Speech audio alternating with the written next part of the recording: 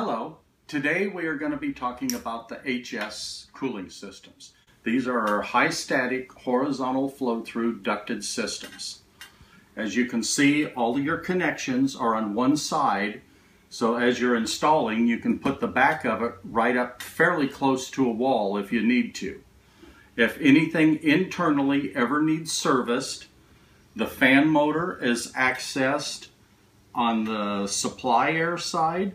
The expansion valve and solenoid valve is accessed on the return air side. So make sure you have room that you can get your duct work off on either end so you can access either port. Your liquid and suction lines are here. They're clearly marked with an L and an S. Be careful, some of the smaller units, the tubing is the same size and people have mixed them up. Be sure you don't get your suction and liquid lines reversed or you'll run into a lot of trouble on startup.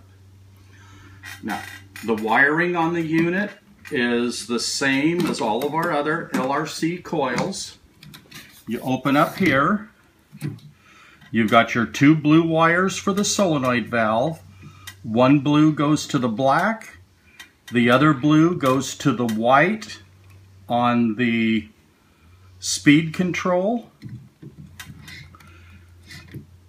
and then you've got your neutral goes here, your hot goes here.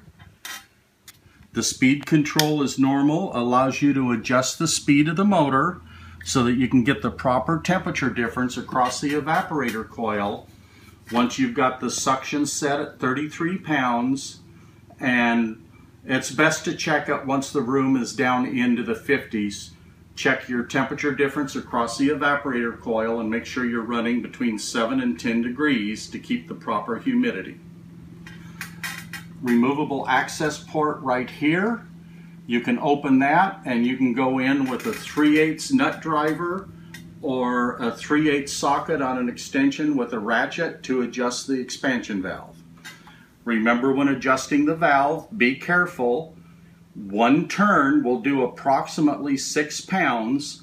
Never go all the way in tight or you will damage the valve and it'll no longer be able to be adjusted.